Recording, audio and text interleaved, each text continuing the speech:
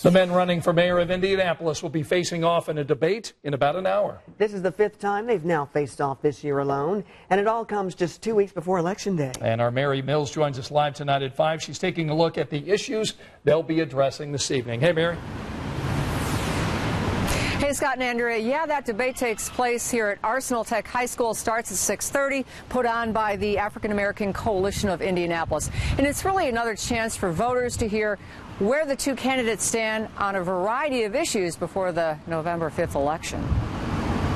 The city is also working to create and grow eviction prevention funds that can assist those in need. Indianapolis Mayor Joe Hogsett pressing his case for a second term, speaking to a standing room only gathering organized by African American clergy, addressing jobs, housing, public safety, and diversity efforts.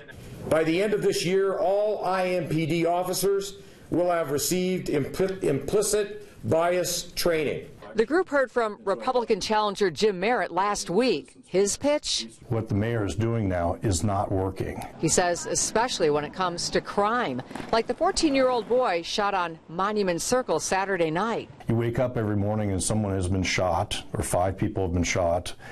Every other morning it's somebody that's been murdered. So far this year, the city's had 116 criminal homicides.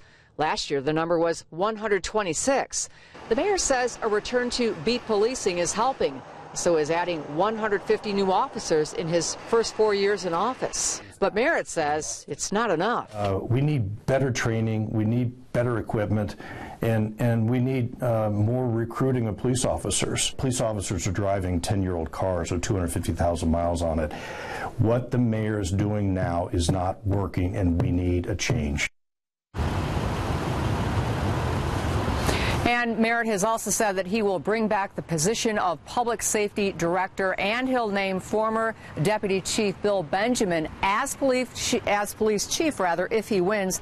Hogsett, meantime, says that IMPD will roll out its much talked about body cam program after the first of the year, which will give officers yet another tool. These, of course, Scott, are things that they will be talking about at the debate, which starts in just over an hour. And we know you'll be there to cover it for us. Mary, thanks so much.